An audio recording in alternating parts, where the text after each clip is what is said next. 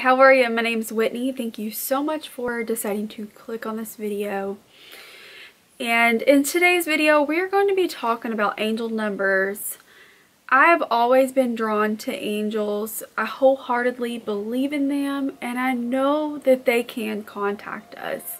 So if you'd like to know all about angel numbers and why you might be noticing number sequences, like on the time or an order number, license plate, just random things, well, please keep on watching. So I guess I'll kind of tell you about my brief history on discovering angel numbers. So it was 2019. I was dating someone and we would take long drives in the car. We would talk about life, the meaning of it, spirituality, religion, God, things like that, and we would deep dive into that. And I was looking at the clock and I noticed 444. Well, every time we would get into the vehicle, we would just keep on talking about deep conversations. I would notice 444, and I mentioned it. They said that they noticed that as well and they thought it was strange. Well, I didn't even know what to search up on Google, so I just put the time in, 444. And a whole list of angel numbers came up, the meanings behind the number sequences, and I began to dive even deeper about spirituality and angels and how they connect with us. So the whole point of angel numbers is for angels to be able to contact you through these numbers to let you know that, hey, you're on the right path. We're always here if you ever need us or you need guidance. Even at your lowest moments, you're never fully alone. And at your best moments, we are here cheering you on. And big change is coming. You might have money coming your way. Things like that.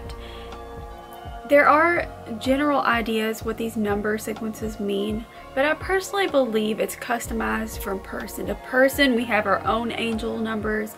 We have to figure out that for ourselves. One thing I do is anytime I see one, I take a screenshot on my phone or I write it down on a piece of paper and I think, what was I thinking about at that moment? What was I doing? And then I kind of figure out from there what it truly means. As you go on to your spiritual journey, you'll be able to understand your angels a little bit better. So I guess I'll go ahead and give you the general idea of what these numbers mean. But like I said, it's all customized. And one number I always see, still to this day, is 444. Like, I always know they're around. It could be any number that you see all the time. You're like, oh, that's my angels. They're watching. Okay, so 111 means your intentions are manifesting quickly. 222, stop worrying. Everything is working out how it's supposed to. You're on the right path. 333, mind, body, and spirit. Focus on all three. 444, you are completely surrounded by angels. 5s always mean a change is on the way. 7s means luck. 8 means financial blessings, abundance is on the way. 0s, new beginnings, fresh start, things like that. There's so many different number sequences to tell you so many different messages, but like I said, you'll figure it out as you go along on your spiritual journey. I think it's completely amazing, and it's a great feeling to know that something so amazing is always around if you ever need them. So it's something I truly believe in. I know we have different beliefs, I'm sure, but yeah, let me know if you guys have ever noticed angel numbers. What's your personal number? I still, even though I sometimes see other numbers, 444 is that main number to me. But yeah, let me know what your number is.